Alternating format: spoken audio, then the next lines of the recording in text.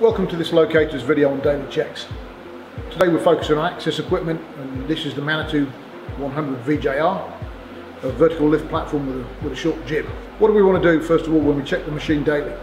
A general inspection is a good idea to make sure there's no obvious defects. We can start with the tyres, make sure there's no chunks outside of them. We can obviously look at the basket, make sure there's no cracks in the frame, in the subframe, or any damage that would prevent the structural integrity of the basket and the safety of the operator.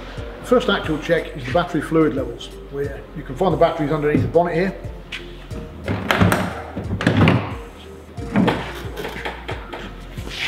Being wet cell, clearly if we open a cell we need to wear hand and eye protection. However, what we'd be looking to do, check that the water is up to the top of the filter, not to the top of the cell. Top it up with distilled water, and that's it. Next, we would want to check the battery charge.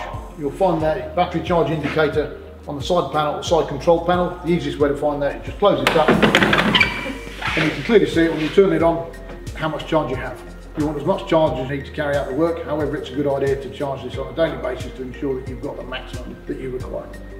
The next check would be the hydraulic oil level, and we can find the hydraulic oil tank underneath this bonnet. Swing it out. We can lift off if necessary. However, just to check the oil, we don't actually have to, because we can see the minimum and the maximum marks from here. Continuing on, once we've obviously done the general inspection, battery fluid levels and hydraulic oil level, we need to check the platform controls. That's not only controls on the ground, but also controls in the basket. Firstly, let's check the controls on the ground. Obviously, key in the correct position to ensure we can operate it. Press the dead man that controls the function, and then actually check the function itself.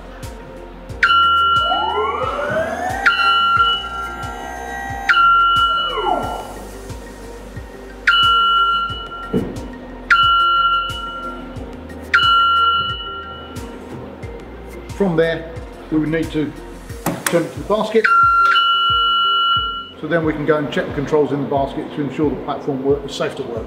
Once we've checked the controls on the ground from the rescue control panel, we need to check the controls in the basket itself. To check the controls, you don't need to wear a harness. However, if your individual risk assessment determines that you do, please wear one. What would we be doing? Again, press the dead man to activate the function, do the function.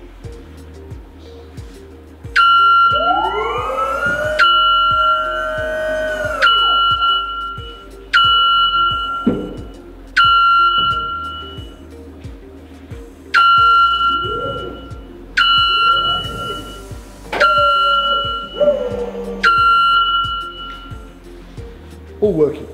One important control that we haven't mentioned yet is the emergency stop buttons. One can be found in the base here, one can be found in the cage. It's very important that they work in the event of the operator getting into trouble. So, clearly that works.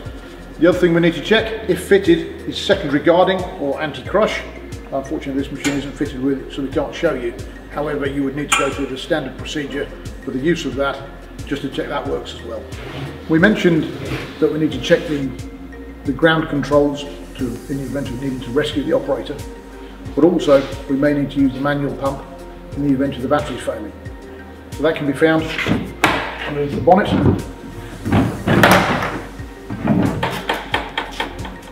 On this side here, with the handle here, the procedure is laid out with a sticker as it is in the operator's manual. When it comes to weekly maintenance, the obvious thing is the wheel nuts. It does say weekly in the operator's manual, however it is a sort of unwritten rule to check these daily. So all of this information can be found in the operator's manual, which is stored in this watertight container here. So in the event of any problems, always refer to the operator's manual. That concludes our video. Thank you very much.